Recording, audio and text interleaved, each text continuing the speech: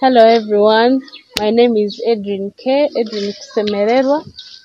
I am a singer-songwriter, I am a social activist, an artist who uses music to put a spotlight on issues affecting girls, women, and children. I am who I am today because of that decision I did yesterday. Edrin K, you can be what you want tomorrow because of that decision.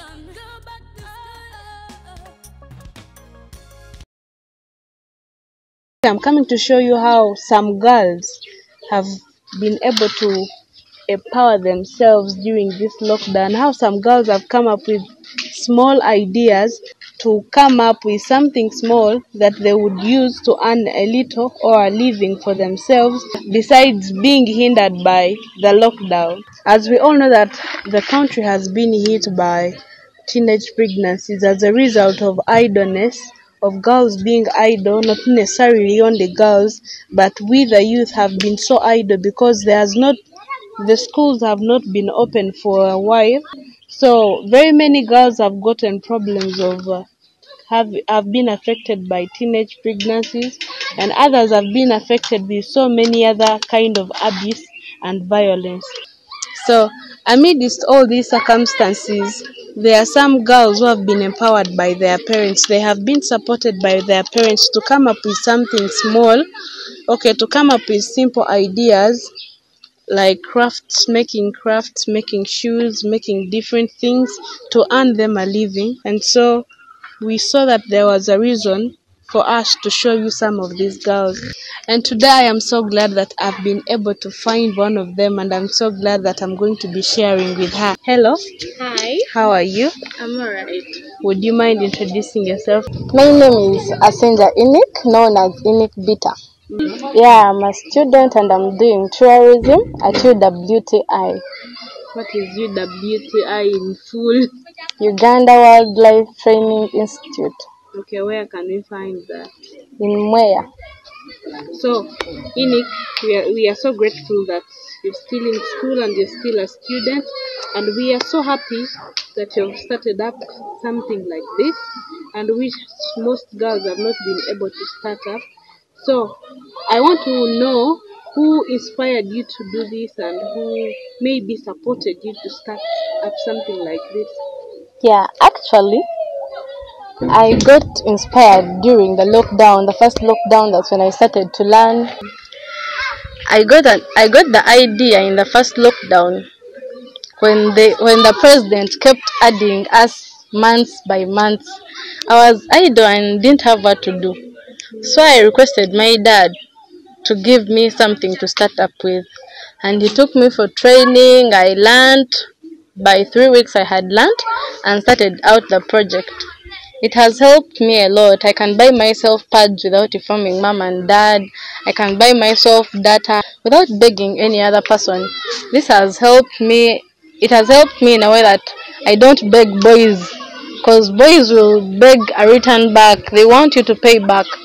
Of which I can get them by myself. I can get data, so I'm fine. Oh, wow, I am really so excited about what your parents did for you.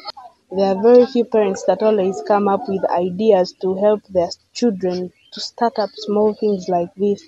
But then I am so happy that your dad was able to help you, to give you a little that he could, so that he could be able to protect you and to keep you productive, to make sure that you can be able to get something for yourself in your own sweat, in your own energy, using a little skills that you have, so that you can be able to get money for yourself, maybe to buy pads and some few things that ladies need.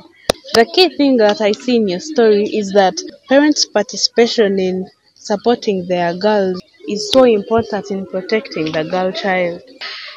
Yeah, if it wasn't for my dad accepting my idea and taking me for training, I wouldn't be earning the income I'm earning and providing to myself whatever I wanted.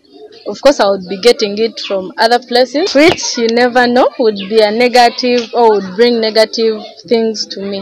Okay, there are some parents who think that their girls to be there, they need to be depending on some people, because in some cultures they support that, because they see that girls have reached an age of getting married. But we are so glad that there are some parents like yours who come out and say, no, my girl needs to be empowered, not only by education but by skills, maybe hand skills that can make this. And we are so glad that that is an example that we can show to very many people out there. I think this is a message I should give out. We should learn from her and from her parents. I think it is high time that our parents came up and supported us with a little they can, because with the girls, it might not be really, it might not be easy for us to come up with something to start up. I mean money. It might require a parent, a hand of a parent to come in to give us a little so that we can add on the skills we have, because it starts with you to make us what we are. So it is so interesting of what I've heard about your story, and I'm so happy that this is what you're doing. I wanted to know how much you sell these shoes, because I see some of them have a nice So sole. I see they have a nice sole. So, and they look to be so original. I see they look to be so nice. Some of them are having rugaviri, what we can call rugaviri. Rugabels. So I wanted to know how much would this one cost, and how much would this one also cost, because I'm seeing this one is more, this one is lighter than this one. So how much would each one of them cost? Okay, like according to this one, according to the shoe soles, it is always by one's choice. There are people who want light shoes, and there are those who want some kind of heavy shoes. So this is 15k and this is 10k. The difference is just because this sole is more expensive than the Rugabels. So I didn't understand that word. I didn't understand the rugabels. So anyway, the one we can call rugavire in our own language. Okay, so you have heard. For those who want nice shoes, come to Inik. Can find me on my media platforms: Twitter, Instagram, Facebook as Inik Bita or Inik Crafts. Okay, so now we have known that we are actually interviewing Inik Craft. So if you want a shoe for yourself, please, there is these ones. I hear this is the microwave. Yeah, microwave. This is the microwave, and this one is Rugabel. this one is a rugabel. She called it a rugabel. So this is 10,000. This is 15,000, and we are so happy that Inik, we have been here. We are so excited that you are able to accept us to come and share with you. This is a story that is really, really so interesting, and very many people would like to learn from you. They would like to learn from other girls who are also there, who are doing something for themselves, so that they are able to also make money for themselves, because very many parents have not been there to support their girls. Thank you so much, Inik, for accepting us to use your story to inspire very many girls out there, especially in our district, because our district has been hit so much by teenage pregnancies and early marriages, and most of the time girls have gone ahead to go and seek for pads from boys in exchange with sex, and that is not really something good. That is why some organizations have come up to give out pads to girls in the district, but that is not really a sustainable thing. That is why I'm coming up with Inik's story to inspire a parent out there and a girl out there. If you have a skill, please use it so well. You can do something. You might even be doing something better than this, but we are so happy that Inik is doing that for herself. Maybe you have some other skill you can do for yourself. Please do that. So, Inik, any last words?